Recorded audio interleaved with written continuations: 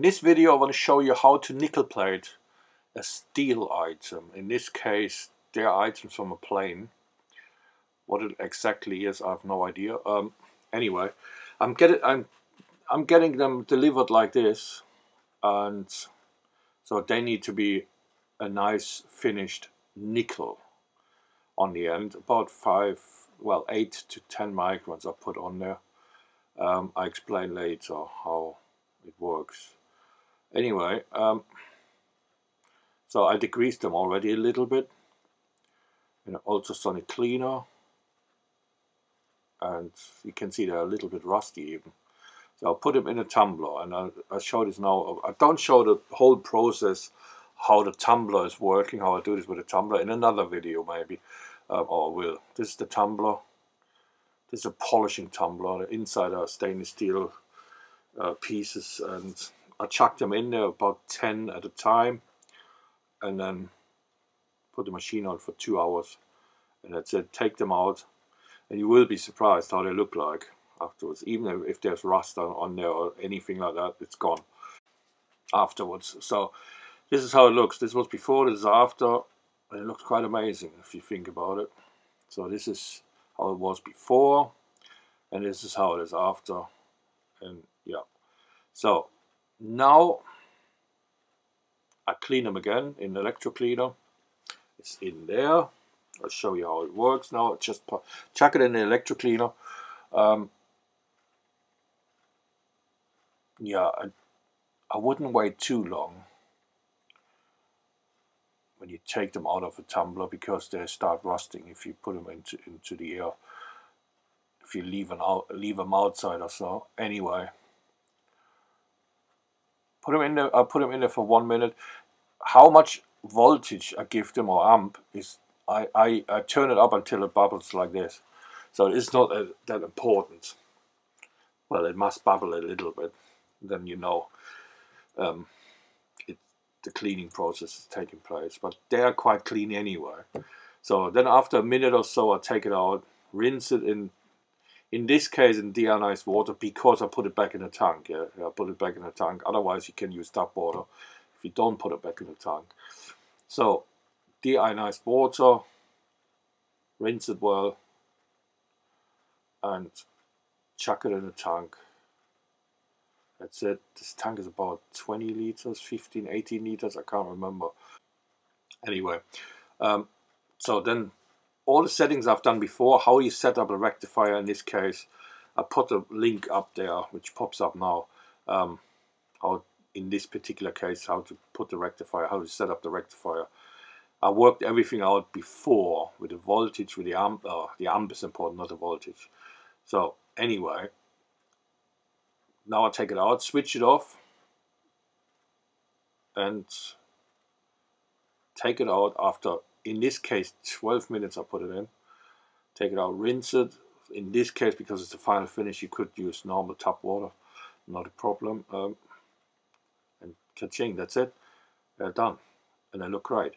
So this shows you only here, I put more than one in at a time. So I put 6 or 7 in at a time.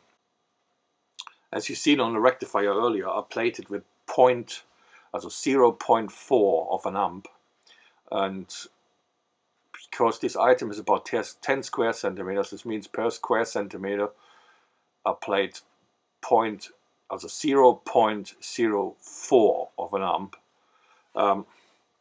So if you plate like 10 of them at the same time, if you put 10 of them in, this would be 4 amp, also 4.0 amp. What you put, you need to increase by 0.4 of an amp each item you put in. Let's say you plate one item is 0.4 of an amp, you plate 2 items is 0.8, and so on and so on.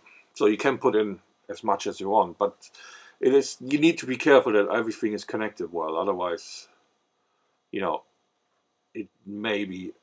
may have a problem. So, and you need to make sure that everything is hanging on there very well. Otherwise, one of them may be not plating properly.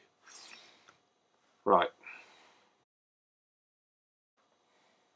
Okay, so I'll show again. This one is how I get them delivered. This one look quite bad actually.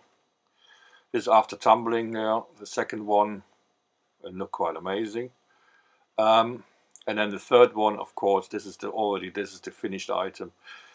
It looks in real life, it looks a little bit better than what the picture's showing, but you can see the difference. The nickel is a tiny bit, it looks much better, yeah, than the middle one. The middle one looks already quite good. Anyway, yeah.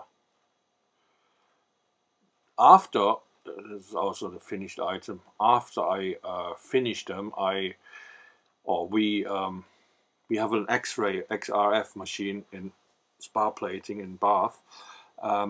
So we put them under the X-ray machine to see if my calculations are okay roughly.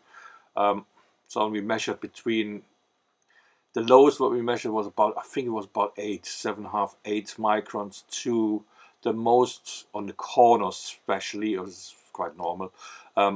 We measured about 15 microns, so it's about, so the average is 10 microns, 11 microns, which I want to achieve anyway,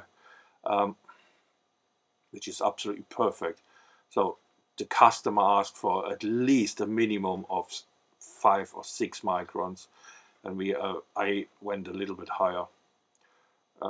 Yeah. So the calculations, what I calculated with an online calculator, you can find them on the spar plating website. I think for the nickel, I think, yeah, roughly. Yeah, it tells you roughly. I think on the online calculator of spar plating it says 0.2 of a amp per square centimeters. I have a little bit of a different tank set up. I tried with 0.2 and then I thought I can go higher anyway.